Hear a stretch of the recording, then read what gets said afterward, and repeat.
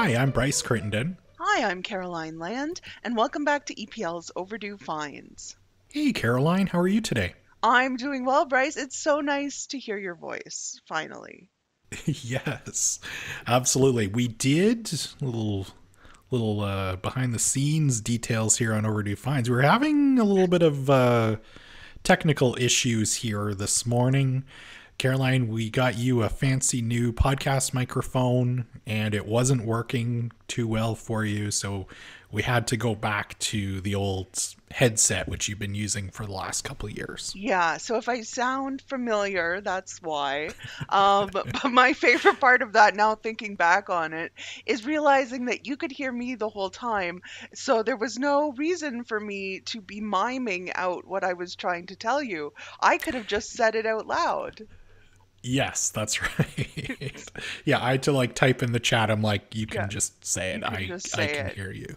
Yeah, no. See, I know you're a fan of the morning records, but it might Yeah. take me a while to get going, so maybe the afternoon ones are better for me.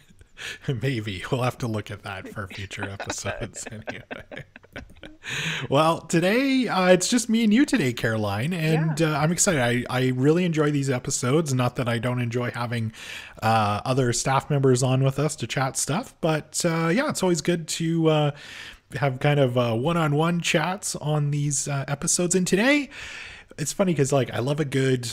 All of our episodes have themes, but I love kind of coming up with like a new series of episodes. So like we've got like our pop culture time capsule, we've got our kids interviews and March Madness and all that stuff. And I think today we may have a new one, and I'm excited to introduce it. And today it's going to be the top 5. Yeah. So I thought let's kick this off, and I was like, let's chat about like what would be our top 5 favorite books. Yeah. So you were all on board when I mentioned this to you. Yeah, it's one of those questions that I don't know, maybe as a librarian I've thought a lot about. It turned out to be harder than I thought it might be, but also exactly what I thought it might be, which is to say I spent a lot of time thinking of possible titles and then ended up about where I expected to be when you first proposed the topic. So, but yeah, I love thinking about my own favorite books and hearing about others. So I can't wait to hear your picks. Yeah, this is gonna be really fun. I think probably for mine, you probably have a good idea of what one or two titles might be on there. But for yourself, I have no idea. I don't know if that says something about me, but maybe I'm not a good listener on the show. But That's not I'm true. I'm really curious to hear your picks today. So, before we get talking about our top 5 favorite books, let's get into our recent overdue finds picks. Caroline, Yeah. it seems like it's been probably about a month since we've actually recorded an episode. And during that time, we've had a big kind of Christmas break. Was there anything that you enjoyed over the break that you can maybe recommend today, or maybe another title? I enjoyed a lot of things. I definitely got caught up on some movies and books and titles from 2022. So if we could go back and do the year in review episode update, that would be great. But my overdue find today is a true overdue find in that it was first released over 30 years ago, and I have been watching a lot of Beverly Hills 90210, the original series, of course. I don't know why. I put it on as kind of my alternate Christmas stuff, because as you know, I love the Christmas season. We talked about Muppet Christmas Carol and all of our favorite holiday movies and everything. And I just love just really soaking in all of the wonderful titles related to Christmas. But sometimes you need just that little bit of a palate cleanser to just kind of zone out, try something different, and then get back in the mood for more Christmas spirit. And this year for me, that was 90210. So, I kind of dip in and out. Then I get into the storylines, of Brenda and Dylan, and then Dylan and Kelly, and then Brenda and Kelly fighting, and then Brandon's there. Like all of these things. If people are unaware, I guess they could be, of what night Beverly Hills 90210 is. It was one of the biggest teen TV shows of the 90s that aired for 10 seasons on the Fox network and starred actors like Shannon Doherty and Tori Spelling and Jenny Garth. So, yeah, that's what I've been enjoying, and some of the episodes are woefully out of date and some of them are scarily relevant. So, and the fashions are just amazing. So, Luke Perry, Jason Priestley, Ian like, Ziering, yeah. yeah, and you made me feel so old because, like, yeah, I totally remember when that show first came on, and I was in, I think, junior high maybe when the show first premiered, and like it was absolutely huge, and like you said, like you had to kind of be living in that time to like really fully understand how big the show was, and like obviously this is way before Netflix or any streaming services at all. So probably there would be probably tens of millions of people who would watch an episode each week. And like I think I remember reading like the stars, like to help launch the show, they would go on this big like mall tour. That's what like teen Yeah. celebrities did back in the day. Yeah. Before social media, they would like tour malls and do autograph sessions, and there would be like near riots of like teenage girls trying to meet like Luke Perry and Jason Priestley and everything. So absolutely huge show. Exactly. And then by the second season of it, thinking about, you mentioned this is, pre Netflix, pre streaming, the way that they were using the format of television as first counter programming to the Iraq War, which most people involved with the show agree that because Fox didn't have anything else to air to kind of counter the news programming that CBS and ABC and NBC were doing, they stuck with the show even though the ratings in the first season weren't that high. But then they were also like, wait a second, we're in California. Let's air some summer episodes at the beach club and like get everyone in their bikinis and get some surfing going and just really emphasize this beach life. And that's why the show, has like 35 episodes in a season.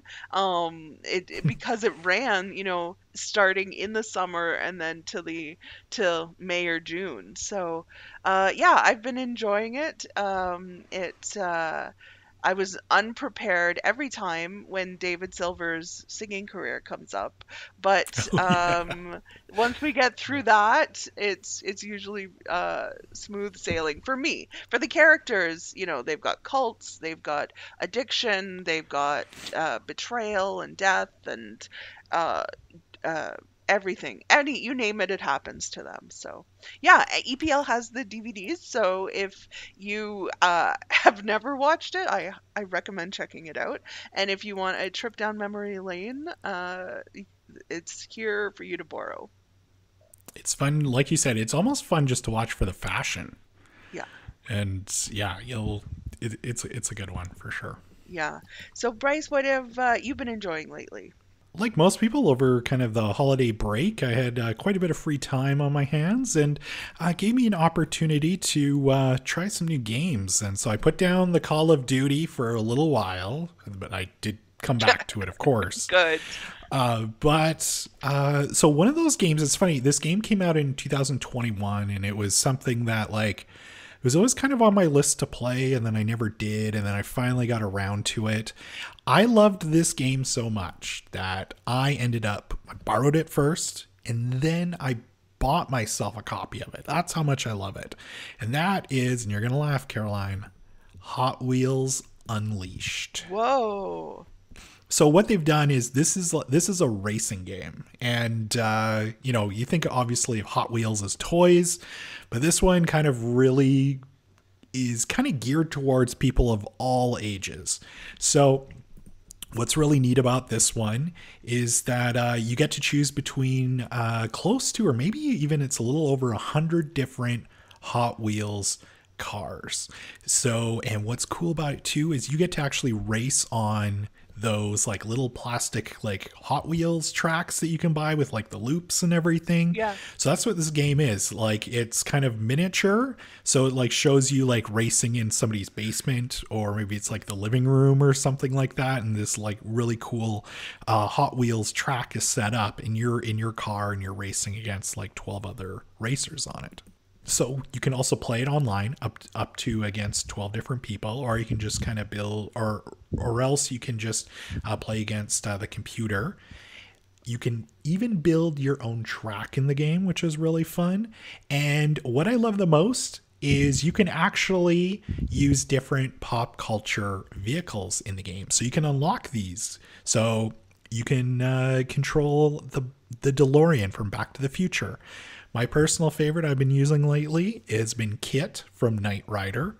Yeah, and you can upgrade your cars the more you race. So this is a fun game that really, it's funny because I recommended this game to a friend over the holiday break, actually former guest Jody Young, and he was telling me, so he ended up buying a copy himself.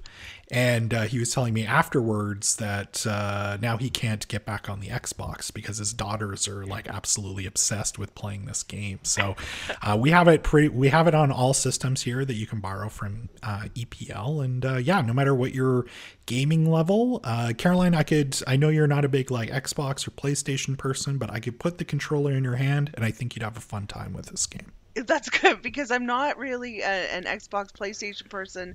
I'm also not a very good driver. So, it's really not hitting it, but I think I would have a good time with it. It sounds like that the experience of it would be a lot of fun. Yeah, it's neat. You unlock these different cars, you can kind of take a look at them, and the more you drive them, your cars will get like scratches on them and everything. The detail on this is pretty incredible. Well, I that does sound like something that I might need to check out. So, yeah. Definitely. All right, so let's get right into it today. Of course, as we mentioned at the top of the show, we're doing kind of a new feature or new series on the show called Top 5. And we thought today, let's start off with books. We're a library podcast. It would seem crazy not to start off with books on this series. So, Caroline, I'm really curious. Yeah. So what we're going to do is we're going to alternate picks.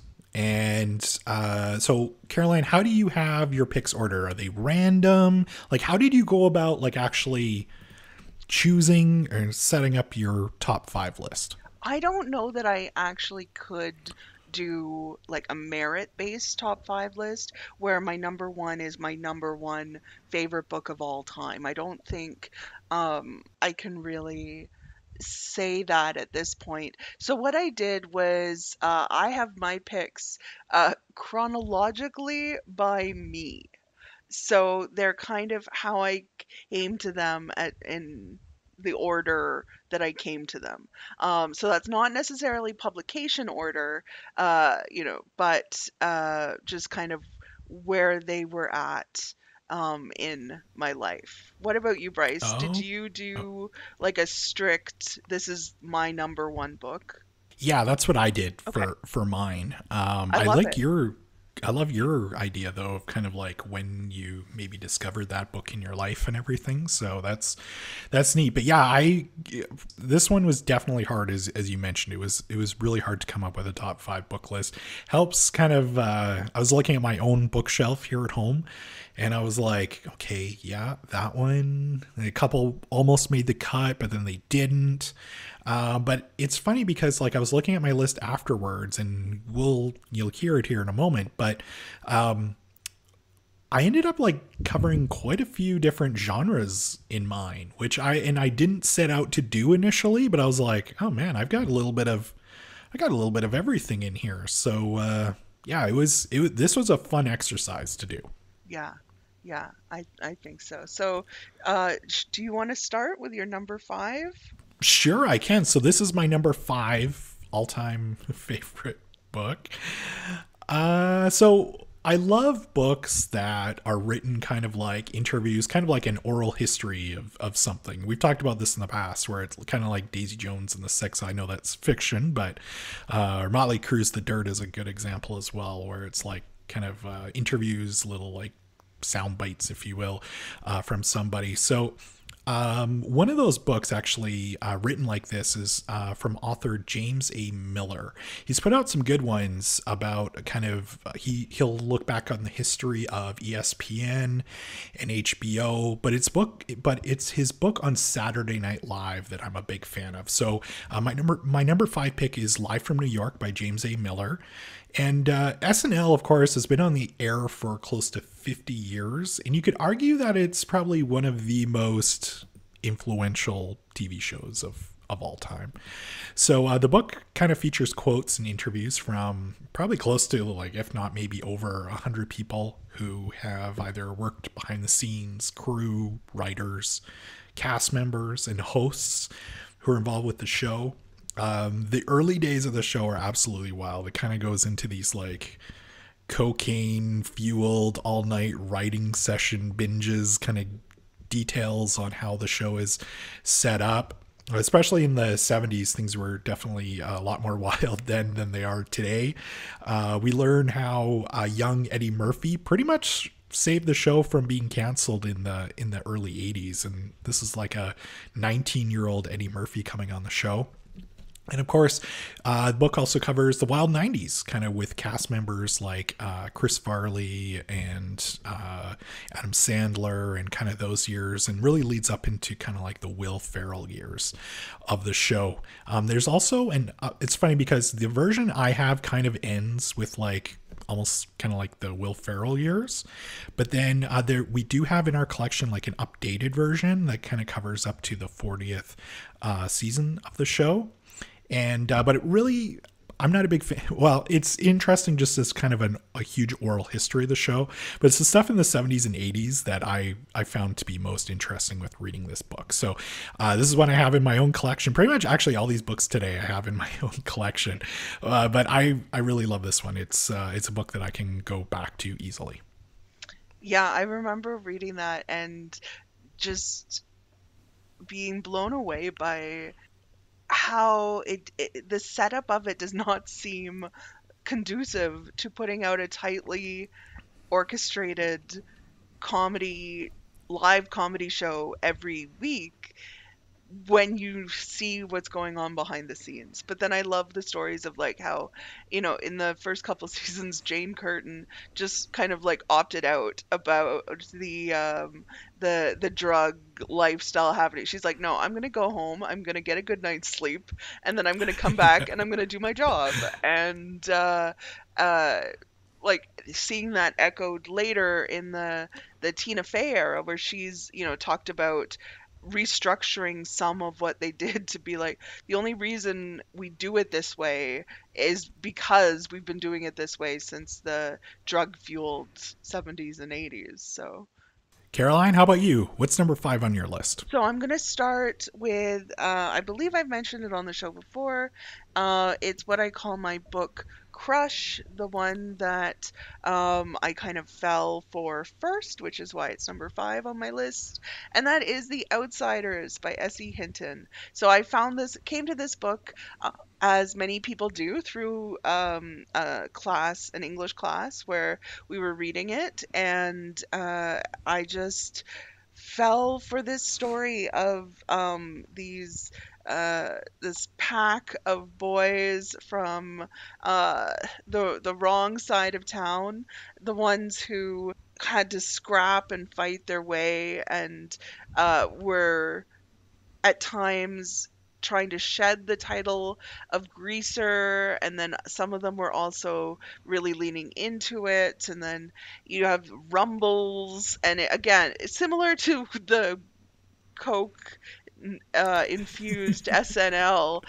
This was very different from the environment where I was growing up. I didn't participate in a lot of rumbles. That surprises me, Caroline. Yeah. So, but even things like going to the drive-in at this point were different, and the way that S.E. Hinton was writing about it, you did kind of feel like you were there and in the middle of it, and you were really feeling for the characters of Ponyboy and Johnny, and then in the movie version of The Outsiders, I mean, Johnny's played by Ralph Macchio, who's like, how do you not feel for him, with all of the stuff he's got going on in the story, and then so yeah, The Outsiders. I think I was charmed by it, taken by it, swept up by it, and it's a perfect book to kind of fall for the first time, I think. So,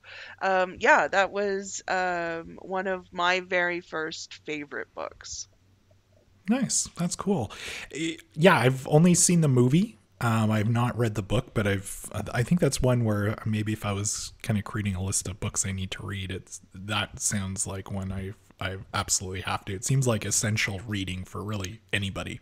It was for a really long time, and I still stand by it. I think one of the great things of today's publishing is how diverse it's become. And, for a long time, specific stories were used as kind of a stand-in for all youth, and now we're getting more books with female protagonists, non-white protagonists, protagonists of color, gay or LGBTQ characters in there. So I think there's continuing to be published a number of really great books that speak to a number of different experiences, but The Outsiders, when taken along with those other books, is still worth checking out, I think.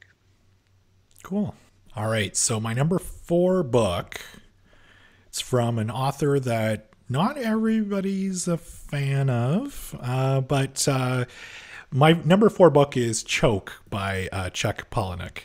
And so the first Chuck Palahniuk book I ever read was Fight Club, but it's Choke that kind of made me a fan of his work. So his books, of course, and this is why I kind of, he's got a very kind of, his books don't appeal to everybody. I'll just put it that way. But they're twisted. They feature some of the darkest comedy, and they can be offensive maybe to some readers. But Choke, though, if you're not familiar with it, it's about a man named Victor Mancini who works at a colonial theme park and visits his mom who lives in elder care. So since her medical bills are piling up, he's devised a scheme to pretend to choke on pieces of food while dining in upscale restaurants. He then allows himself through his scheme to be saved by these fellow patrons who kind of start feeling responsible for Victor's life. And they go on to send him checks to support him. Some people send him birthday cards. So he's all doing this to kind of help pay for his mother's medical bills. And then he also does, some other things that I probably shouldn't mention on here. But basically, Victor is kind of this anti-hero, and his journey is fun to go on. I love the dark, twisted humor with this book, and I know Chuck Palahniuk's work doesn't really appeal to everybody, but this sense of humor, this kind of dark, twisted humor, is something that I don't know, I find to be very entertaining to read. His books are always, and also for me too, I've mentioned on the show, I'm kind of a bit of a slow reader. His books are always like pretty short, like 200 pages, 230. They're very short, to the point. Yeah, I just enjoy his writing. And for me, Choke, I think, is his best work. Has it been adapted into a movie? Yeah, it was turned into a movie, I think, in 2006 or 2007, I want to say. And Sam Rockwell plays actually Victor in the movie. It's not a bad movie, but obviously this is one where the book is way better anyway. That ties actually nicely into my next book, which is The Cider House Rules by John Irving, who is another author that's not for everyone, and another movie adaptation that is good, but the book just gives you so much more. So this is the story of well, it's a story of a lot of things, really, but it's mainly Dr. Larch, who is runs an orphanage in Maine, and Homer, the unadoptable orphan who grows up at the orphanage, and he there's in the movie it's a montage. In the book it's kind of a series of passages of you know Dr. Larch trying to find Homer the family that needs, and just not working out for any of them. And so he grows up as the apprentice to Dr. Larch, and eventually goes out and lives and works in a cider uh, orchard. I almost called it a ranch for some reason. Yeah, Rope in those yeah, apples. yeah, where they make all kinds of different things there in the cider house, and it's his story in the book. The movie is 90 minutes, 120 minutes, whatever it is, self-contained narrative more or less. The book spans Homer's entire life. So there's a whole storyline with him and his child that the movie doesn't even touch on. It's like you could make three more movies out of this one book. John Irving, The Cider House Rules was the first John Irving I ever read, and it was this just modern Dickens like story of these characters who were so strong. And the character of Dr. Larch is the one of the only instances I can think of where, having seen the movie, and he's portrayed by Michael Caine in the movie, um, the Dr. Larch that I have in my head is still the one from when I was reading. Oftentimes they get replaced by the movie portrayal with Mhm. the actors in it. But now, if I were to go back and read it, it's still the Dr. Larch that I imagined the first time, because it's just so strongly written. I talked a little bit about John Irving in the Stand By Me episode when we touched on A Prayer for Owen Meany, and I went from Cider House Rules through my John Irving period of reading a lot. And I mean, even when I said, Maine, wrestling, bears, like this is definitely John Irving territory. But this period here of Prayer for Owen Meany, Cider House Rules, Widow for 1 year, that's kind of where I really was enjoying his work. I saw an article recently around, is John Irving still relevant? And I didn't actually read it, so I don't know the answer. But that for me was another book that I just kind of fell into, and helped me to understand the power of really strongly drawn characters. I've never read a John Irving book. I've seen Simon Birch, which is a adaptation of Owen Meany. But yeah, there's a couple of his books that I've kind of wanted to always read. Cider House Rules is one of those. World According to Garp is another one too. I'm not sure whether or not you've read the book or what your thoughts are of it, but yeah, just his writing is always there, and definitely his work is something I've always wanted to explore. So what's next on your list? Number 3 for me is Charlie and the Chocolate Factory by Roald Dahl. And I don't remember when I first read Charlie and the Chocolate Factory. I do know it was sometime, obviously, in elementary school. And I was probably, I don't know, maybe 7 or 8 years old, maybe. But the story of little Charlie Bucket and his family became an instant classic. If for some strange reason you're not familiar with Charlie and the Chocolate Factory, of course it's about Charlie Bucket, a little boy, and his mother is works like 3 jobs to care for him and his like 4 grandparents, and who all live in the same, or who all like lay in the same bed together. It's really weird and I'm sure really disgusting. But basically the story though is Willy Wonka, this chocolate maker, eccentric chocolate maker. He puts on this contest where he's putting golden tickets and chocolate bars all over the world. So 5 lucky boys or girls will get to will have to buy chocolate bars and find this golden ticket, and then they get a tour of his factory, which he's never opened up to the public before. So this is like a great story for kids really of, I don't want to say all ages, but kind of around that like 7-8 years old mark anyway. But I think maybe it was the constant talk of chocolate or the whimsy and danger of Willy Wonka's chocolate factory, but it's a story that's always stayed with me. I do think obviously the Gene Wilder movie probably helps with that. I'm not a fan of the Tim Burton version remake, but the book came out in 1964, and this is something that's probably similar to The Outsiders for you, Caroline. This is a book that just kind of stands the test of time, and it's really cool to see new generations discovering this book all the time. So yeah, this is just something that's always kind of stayed with me. It's been years upon years since I've last read it, but it's always kind of something that it's a book that I'm just very fond of. We've had a couple opportunities to talk about Charlie and Willy Wonka on the podcast before, and we've kind of teased it and talked about it off mic, but I don't think we've ever captured it in an episode. Bryce, what are your feelings on Grandpa Joe? Yeah. Listen, Grandpa Joe, and maybe this is why I have such a strong feelings about Charlie and the Chocolate Factory, but Grandpa Joe is a leech.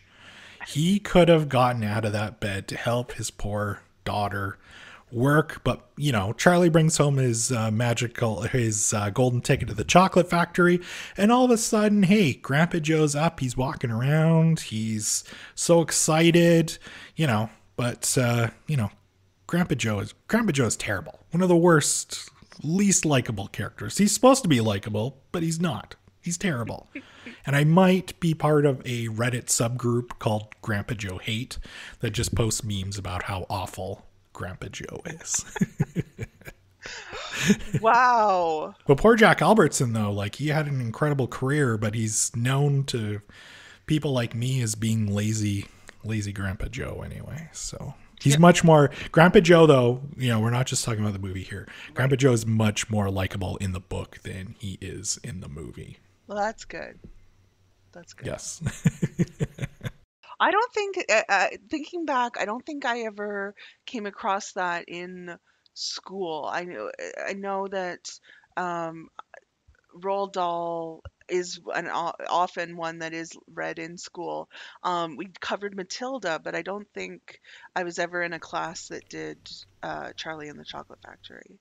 It's funny because we didn't actually like read it in class per se, but it was like, I think I mentioned this before. We used to have like library class in elementary school, where school actually had a little library, and we would go in and we would pick out our book and sit and read. So that was one that I enjoyed from library class anyway. Nice. Nice. All right, Caroline, how about you? What's number 3 on your list? Okay, so for number 3, I am up to my Carol Shields era. So Carol Shields is often thought of as a Canadian novelist, lived in Canada for much of her life, originally from the States, and Swan is probably not her most popular novel or the one that most people have read or even heard of. I would guess Unless might be one of her more popular titles. Larry's Party was a big award winner, but for me, Swan was what really captured my attention. And I think that it's because it's the story of this unlikely poet, this woman who lives in a very rural setting, is very isolated in an abusive relationship that ends up killing her. And just before her death, she shares some of her poetry with a man who goes on to ultimately publish her poems after her death. And she develops this uh, cult following, this academic cult following in some literary circles. And this is the story of a number of characters getting ready for a symposium on Mary Swan, the poet, about 15 years after her death. And mysteriously, all traces of Mary Swan are going missing. So people are misplacing their copies of her work. The only known photograph of her has been taken and no one can find it. Things are getting misplaced, like all of this. It was originally kind of billed as a mystery, and it has that feel to it, but it's less of a straightforward mystery, I think, and more of this kind of study of the way that people can interpret and misinterpret art and writing. And as someone, I would think I was in high school the time I was reading this, and on my way to university, and it was really speaking to me of that, like, over analyzing, and that the pompous biographer character who is insistent that they know the absolute truth. And then you'll read a segment about, like, the actual life of Mary Swan, and see that everyone is just blinded by their own perspectives on things. And so from that perspective, it was a really interesting read. Again, characters, you can see what I'm drawn to when it's when here I don't need a big story. I know I was just talking about that with Cider House Rules, with this, like, story that spans, like, 60 years and generations and all of that. I don't need plot to drive the story. You can, take a bunch of characters and put them in a literary symposium on a rural Canadian poet, and I'm just as happy with that. So, Carol Shields, I think, has been a bit quieter. I mean, her. She passed away many years ago, so it's not that she's publishing, but the the Canadian literary world, I think, hasn't been talking about her as much in the last while. So if you haven't read any Carol Shields, I definitely recommend checking her out. And if there's a part of you that really wants to read an academic literary mystery, check out Swan.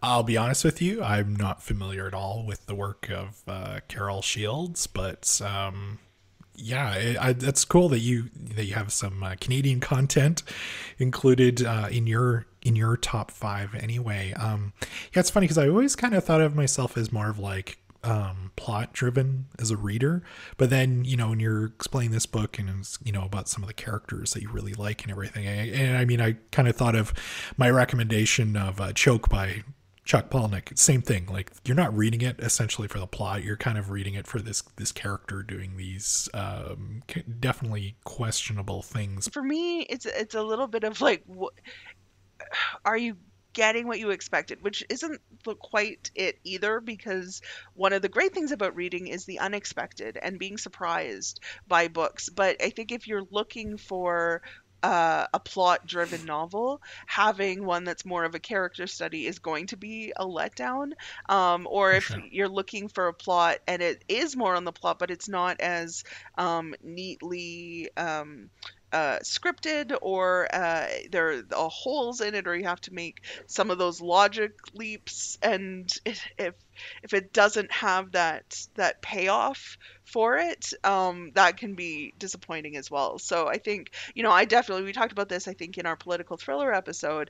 Many of those are plot driven, right? Like, it's Hmm. it's it's Oh yeah. almost like, you've got your character as, like, Joe good guy, is the protagonist, and that's all you need to know about him, right? Like that's it. That's right. Because it's about that story. And so if I pick up one of those, I want a good plot. But if it's um a book that I'm just getting into and have picked it up without that expectation, I think I will drift more towards the characters. Caroline, I have to say now, if I had to create an alias for myself, Joe Good Guy. That's what my moniker will be. Yeah, well, I will look for that. If I see that in the news, I will Yeah. know It's that like, oh, I'm I know who. hosting the podcast solo that week. That's right. Yeah. All right. So, top two for me here. Number two for me is Watchmen by Alan Moore. So, the graphic novel, which by the way was actually named to Time Magazine's top 100 books list, and this was about, I don't remember how long ago they actually released that list, easily over 10 years ago anyway. So, I'm sure that list has changed now, but needless to say, Watchmen is in there. So, I think what I like most about Watchmen, or one of the things I like about it, is this book kind of got me back into the world of comics and graphic novels. At the time, Zack Snyder's movie version of Watchmen was coming out, and I was reading some stuff online about Watchmen, and I was like, oh, the movie looks cool. Doing some research on it, and I was like, I'm gonna go pick up this graphic novel, and absolutely fell in love immediately with the story. And yeah, it's kind of made me go back and explore other graphic novels and stories and stuff like that. Like as a kid, obviously I loved comic books, but yeah, there was kind of a stretch, probably my late teens through probably 20s, where not that I wasn't interested, I was always interested, but I just didn't really have a desire to pick up a comic or graphic novel, and this kind of helped kind of get me back into that world a little bit. So, and this is one too that I would recommend people read who say they're maybe not fans of graphic novels or comic books. But so anyway, if you're not familiar with Watchmen, the book actually takes place in an alternate 1985. Richard Nixon is still the president of the United States. I think going on his like fourth term or something like that. And the world is on the brink of nuclear war. So, but during this time, though, someone is going around and killing off old superheroes who have become outlawed. So, is this all connected? Who knows? You'll have to kind of read the book to find out. But the book itself kind of reflects the anxieties of the Cold War. And kind of, you know, I remember as a kid, you know, during the 80s and stuff, and I mean, not so much here in Canada, I think. Like, I mean, there was always kind of like that fear of like Russia launching nuclear weapons at the United States. But, you know, sadly, with a lot of the stuff that's going on in the world right now, I think this book is more kind of relevant than ever. The graphic novel itself, it's funny because they were actually released as single issue comics. I think it was maybe a 10 or 12 part series that was released in 86. But then this graphic novel collection came out late 80s after it was released. But yeah, this is one that, you know, these next two books that I'm going to mention, Watchmen is one where it's like if you're going to a desert island, you're stuck there, and Watchmen would definitely be a title that I would bring for sure. The way you described it as the graphic novel you might recommend to someone who either doesn't think they like graphic novels or haven't really read into it. It's an interesting space of what it does with the graphic format, but then the superhero kind of threads of the story, because that's such a visual genre itself, but it's not what you're expecting, yet it's perfectly what it is. Yeah, exactly. And like, obviously, like Batman is kind of almost like the original kind of like almost like anti-hero, if you will.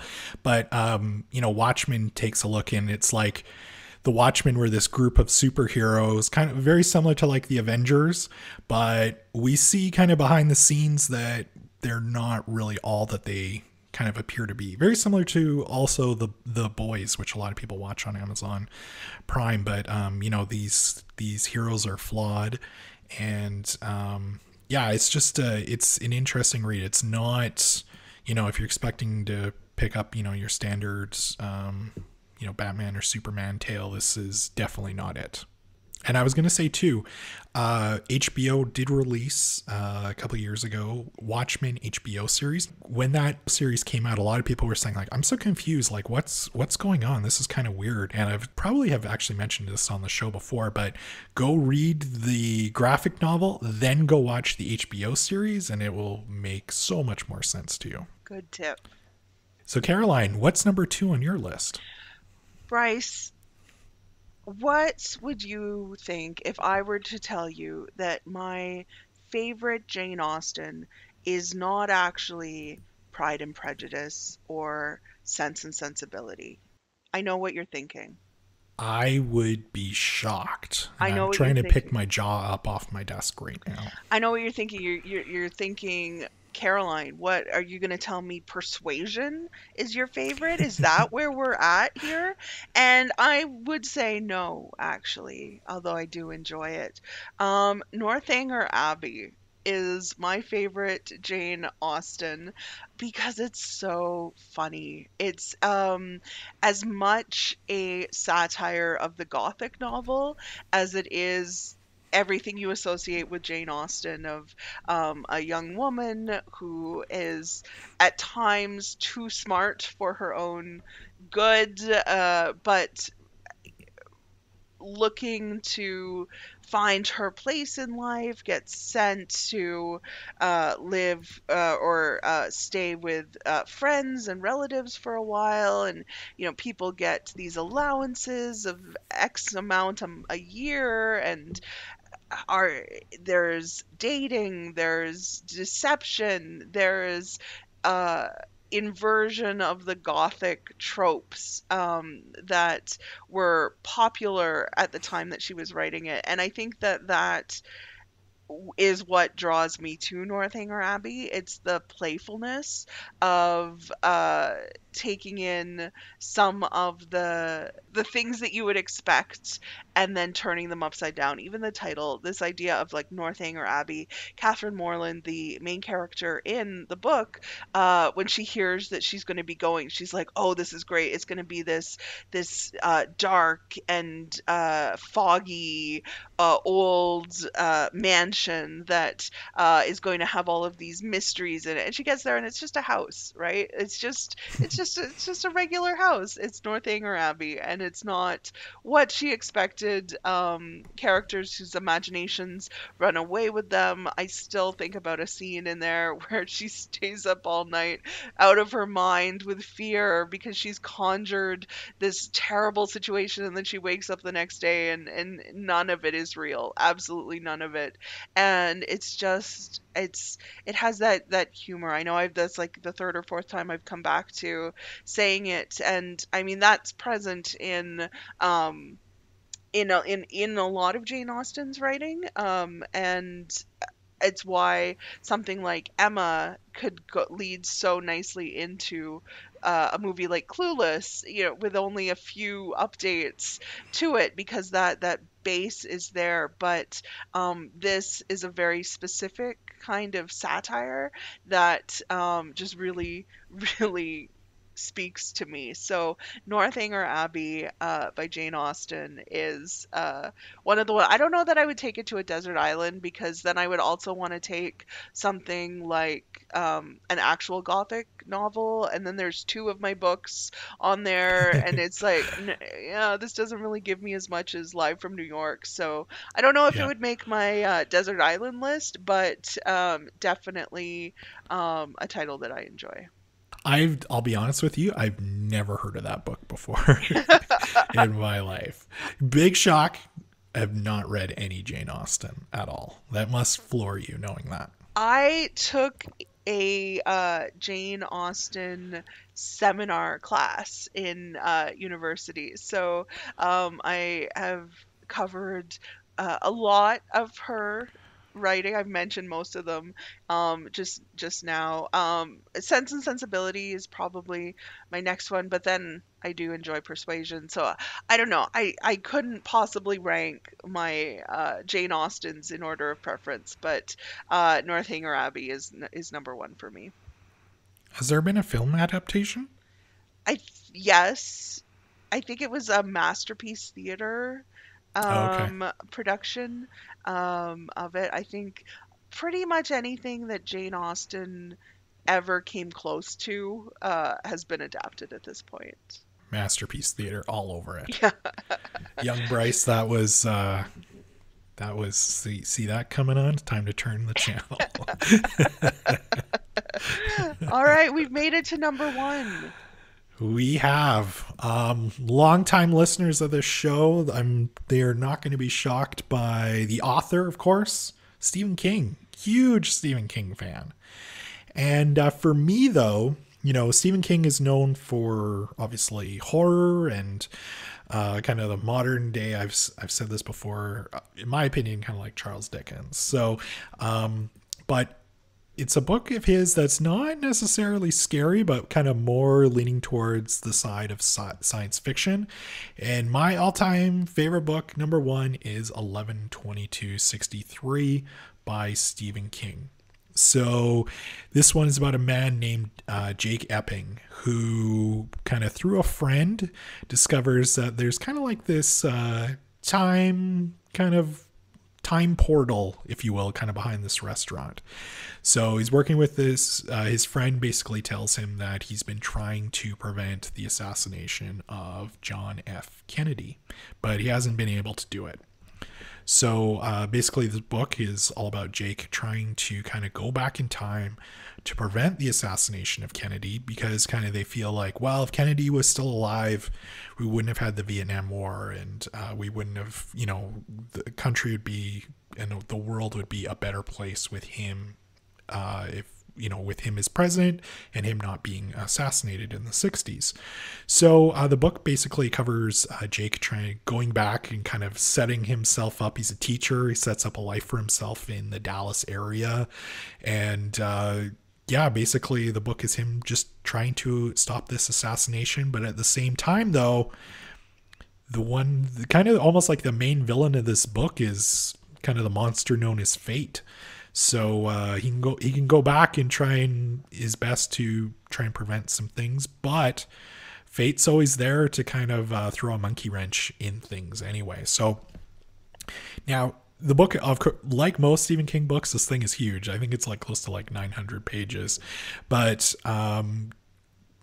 credit to Stephen King because he did his research. I know he kind of worked with different historians on this, and there's lots of kind of details about like Lee Harvey Oswald and some of the people that he was hanging out with at the time, and his family is kind of Jake gets a little bit closer to him and kind of the events leading up to that fateful day in Dallas. So just the whole notion of this book of kind of going back in time. We've talked a lot on this podcast about time travel. It's fascinating topic, but just the notion of kind of going back in time and thinking that you can kind of change history, and I think it's something that we've kind of all thought about it at some point in our lives, like, if only I could go back in time and do this differently or stop that or whatever. But this book is, I absolutely love this book. It's obviously I'm a big Stephen King fan. He's written some gems, but this for me is his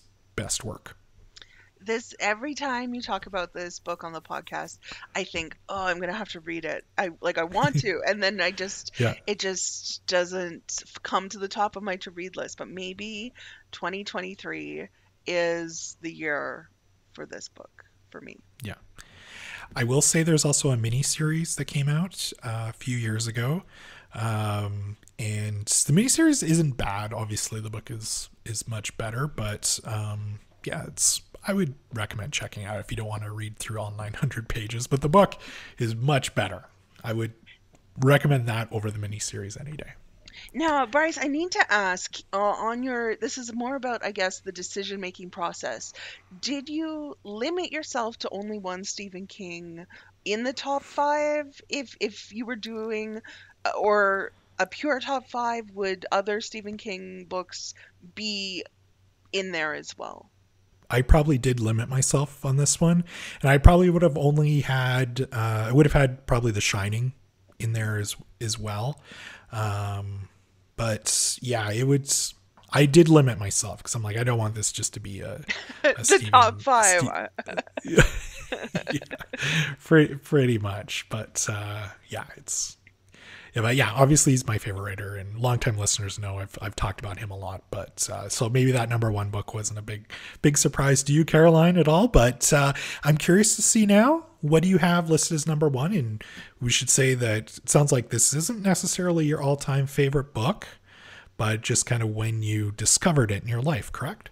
Yeah, and this one was hard because so Northanger Abbey, we where we've left off on my reading journey, is more or less university with my Jane Austen seminar, and so for the last X number of years, I've been thinking, I've come across so many books on here.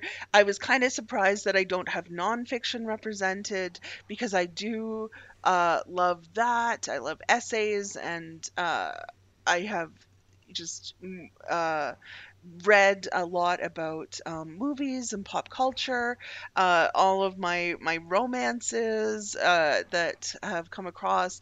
But then when I was thinking about it, I thought about a book that came across again, revisited when I was working in as an early literacy librarian and looking at what makes great children's books. And it was one I had definitely read when I was younger, but didn't fully appreciate it until now. And that is the monster at the end of this book, which is just a brilliantly constructed book. Like it is so easy to over analyze and attribute all of these it's just this like meta beautiful creation. And talk about your strong characters. I mean, Grover is one of, I think, the most singular of Muppets, when it comes to, he can put on all of these personas or characters, but at his heart, he's just Grover, and you know who that is. And so this book, highly recommend checking it out if you're not familiar with the monster at the end of this book, which is a book where Grover is pleading with the reader to not turn the page and get to the end because there's a monster, but the reader keeps turning the page, and then Grover like just gets so worked up about it. It's like this back and forth. It's the the journey that Grover goes on with the reader, amazing. And then the end of the punchline, like you'll be thinking about like how the Jim Henson world works for so long after this. Highly recommend. As I say, I read it as a child, thought it was funny, moved on. Since then, now when I'm looking at it, it's just genius. So, yeah. It is, yeah. I don't remember which episode. Maybe it was our children's picture book episode or something. I know we talked about that book a little bit in the past on the show, and yeah, it's definitely incredible. It's funny because my recently my brother and sister-in-law, they just had their very first child, and yeah, that's a book. I think it's funny because I, not that I forgot about it, it's a great book, but that's what I want to buy him and my nephew and read to him. I think, yeah, to get really the full experience of having a child kind of experience that book would be really fun. Yeah. Yeah, so that I think was kind of taking it full circle again for me on my journey. But I look forward. I think that, as I was saying, there were a number of gaps on this. My list is not well rounded at all. Huge things. So I'm really excited to keep reading, and maybe at some point we'll do an updated top five list, and mine will be completely different by then. No, this was fun, but yeah, let's move into our quick roundtable questions. Do you want to start, Caroline? Yeah, what is a book that you're really looking forward to reading in 2023? So with this one, I wasn't sure. I didn't touch base with you before we recorded today, but I wasn't sure if you meant like a new book coming out in 2023 or just any book at all. Any book. So little sneak peek ahead at Overdue Finds. Probably sometime early summer, we'll be doing a 30th anniversary kind of look back at Jurassic Park, the movie. And it's a book that I've always wanted to read. I never have. I remember when the movie came out, my younger brother, he bought the book and he read it and loved it. And Your it's just, younger brother? yeah, so my brother only would have been like 12 or 11 years old. But yeah, he bought the book and loved it. And my parents didn't care what we were reading. We were reading. So, but yeah, Michael Crichton's Jurassic Park is a book that I want to read before we do that episode. And yeah, I'm looking forward to finally, after all these years, reading that one. How about you, Caroline? Well, now I want to read Jurassic Park. This is the problem. I want to read Jurassic Park. I want to read 11/22/63. When we are recording this, Spare, the book by Prince Harry, hasn't yet come out or is just coming out. I want to be reading that, although I think through the news and media, I have a pretty good understanding of most of what's covered in the book already. So then I'll go to a fictional royal story, which is book 4 in the American Royals series, is going to be coming out later this year. And that is a series I think I might have talked about it in the past on the show. I know I included it in a best of in a year and blog post one year. But it's a book series that starts with the premise of what if instead of becoming president, George Washington was America's first king. And then the royal world grew up around that, and the book has the book one looks at the life of a princess who is in line to be America's first queen. Book 4 will further explore this series and all the drama that goes along with it. So, royalty, both real and fictional, and maybe some time travel and dinosaurs. That's what I've got lined up for this year. Nice. I want to say though, regarding Spare, I'm just looking right now on our website. Like, if you want to read Spare, put your name down for a hold, because as of we are recording this on January 10th, and right now for just the book, we have 809 people on hold waiting to get a copy. But once again, we've mentioned this before with holds. Yeah. There will be more copies coming in. Like, our awesome collections team looks at that holds list. Yeah. I can guarantee we are ordering as many copies as we possibly can. So throw your name down and make sure you can get a copy if you want to read it. But it does sound like I've heard a lot of the interviews, and sounds like kind of like the juicy parts are pretty much covered in those interviews anyway. Yeah, and then like this kind of feeling around like some of what you're reading around Harry's life just seems so raw, and I mean, like, far be it from me to second guess Prince or anyone. I guess you don't need to be royalty to have the No. ability to not be second guessed by me, but like, you just kind of wonder, like, has he processed all of the, like, some of it, just see, especially when he's talking about his mother or his relationships within like his family unit. It's like I want the right amount of voyeuristic, and I wonder if maybe it's too much, but I guess I'll see. I guess I'll find out when I read it. Next question. What should we do for our next top 5? For turning this into a series, what are we doing next? I would recommend, or my idea would be to go with best albums, like our favorite albums. Albums are something that, like, people don't people don't buy albums like they used to. Obviously, we've talked about this before, but it would be kind of fun to go back and maybe try and decide what our favorite 5 albums would be. I would promise you this, Caroline. I would not pick best of collections or soundtracks. I would keep those off the list. Interesting. Strictly artist. That would be the rule for that one. Okay, yeah. Yeah, that would be interesting. Yeah, I'd like to see that. I think again, there would be not a lot of overlap if I had to No, guess.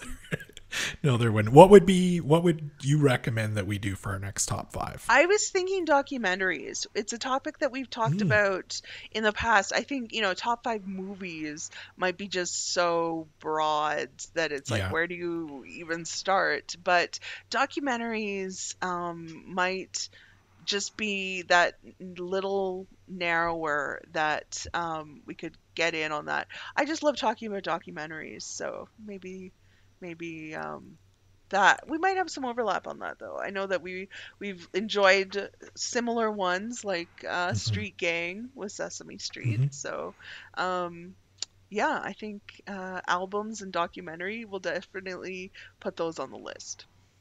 for sure. Yeah.